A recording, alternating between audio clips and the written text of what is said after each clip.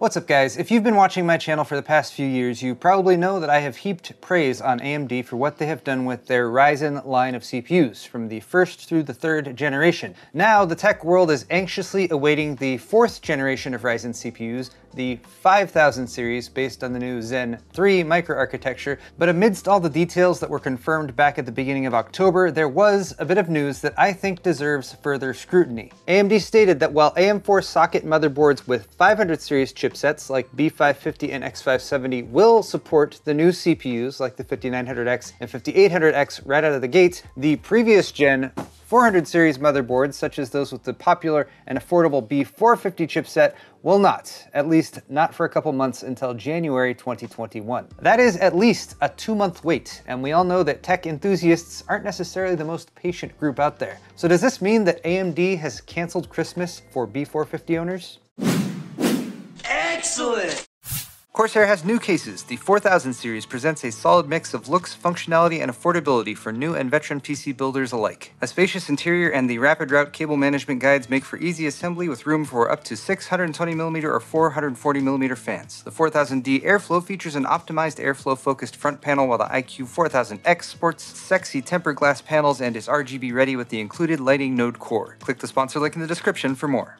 So back in May 2020, when AMD was launching their B550 chipset motherboards, they also tried to quietly announce that a 500 series chipset motherboard would be required for these new CPUs based on Zen 3, the newly designed 7nm core architecture that will be powering the upcoming 5000 series processors. This led to a public outcry from 400 series motherboard owners, who had been anticipating a next-gen CPU upgrade from AMD that wouldn't require a new mainboard. The upgrade path options on AM4 have, after all, been a major selling point, something I have pointed to quite a few times as I've been recommending them, especially for home builders. Fortunately, AMD relented, changed course, and promised support for these 400 series owners, and people put their pitchforks away. But now, B450 and X470 owners have another dilemma when the 5600X, 5800X, 5900X, and 5950X launch in less than 2 weeks. They can buy a 500 series motherboard if they want immediate support, or they can wait 2 months until maybe January, when AMD tells us beta BIOSes will be available for 400 series boards that will support the new chips. Now, in a year when a lot of people are looking for something, anything positive to cling to, having yet another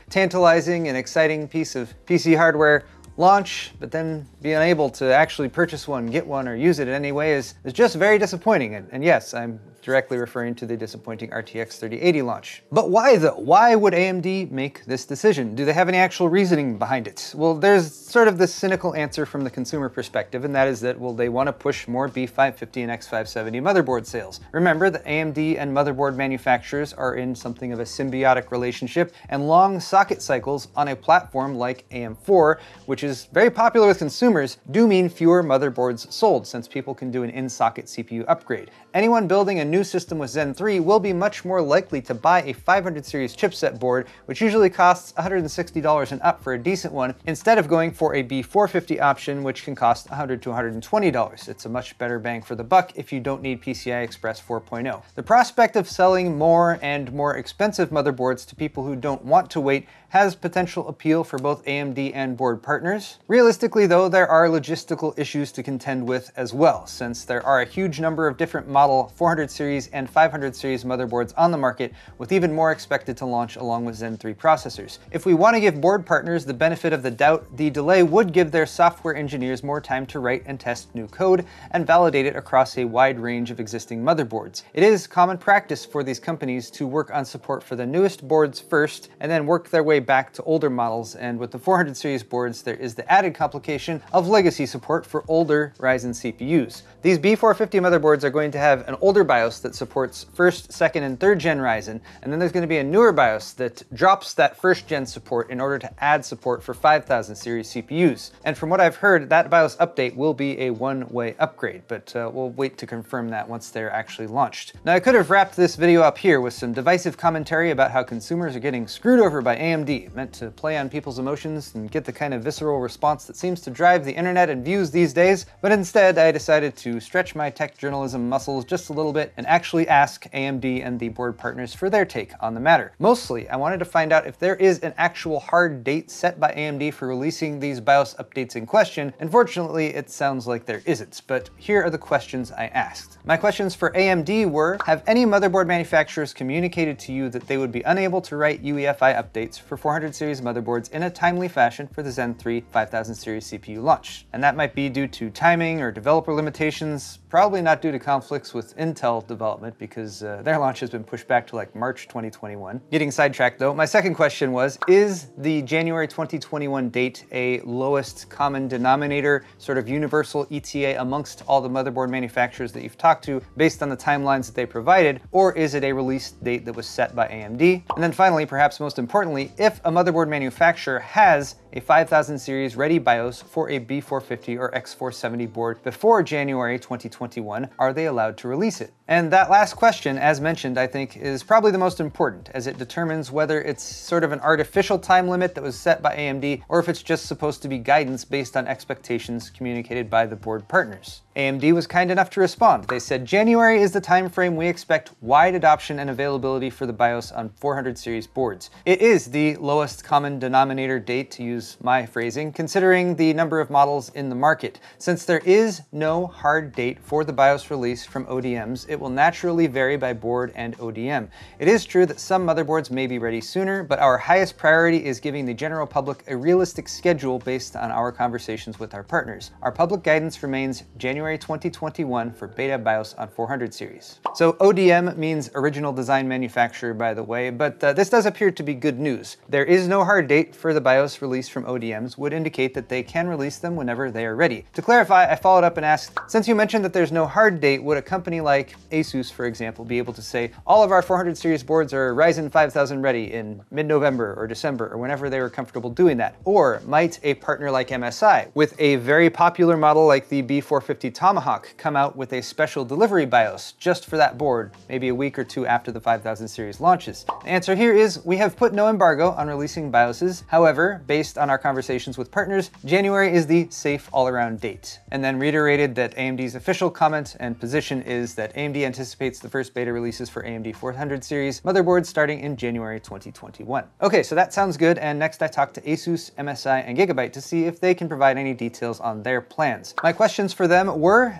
does your BIOS building team, or whatever you call them, have the bandwidth to create B450 and X470 updates earlier than January, by perhaps November or December? If yes, are you able to release them, or is this timing mandated by AMD? And then if you have a 5000 series ready BIOS for a B450 or X470 board before January 2021, can you or will you release it? So can you do it? Are you allowed to do it? Will you do it? And since AMD already confirmed that they are not restricting the release, the answer to question 2 is yes, so they are able to. To keep things simple, here are the semi-confirmed and yes, a bit vague timelines from each of the board partners I spoke to. MSI said it depends on when AMD releases the BIOS, and I think what they mean is the AGESA code, or the microcode that AMD puts out that the board partners then sort of wrap up in their BIOS packages. They expect to have that in November, and in that case, they say they could release the MSI BIOS by December. Note that they say could, they are not confirming any dates here. Gigabyte said a similar thing. Their target is November, but it will be ready before January, so yeah, they're gonna try to get it done early, but they're not really making any promises. And then ASUS said, well, actually I had a phone call with ASUS and we talked about a lot of interesting stuff, but for the 400 series BIOS releases, they still aren't confirming a date beyond AMD's January estimate, although they did say that if they're able to get them ready sooner, they will go ahead and release them.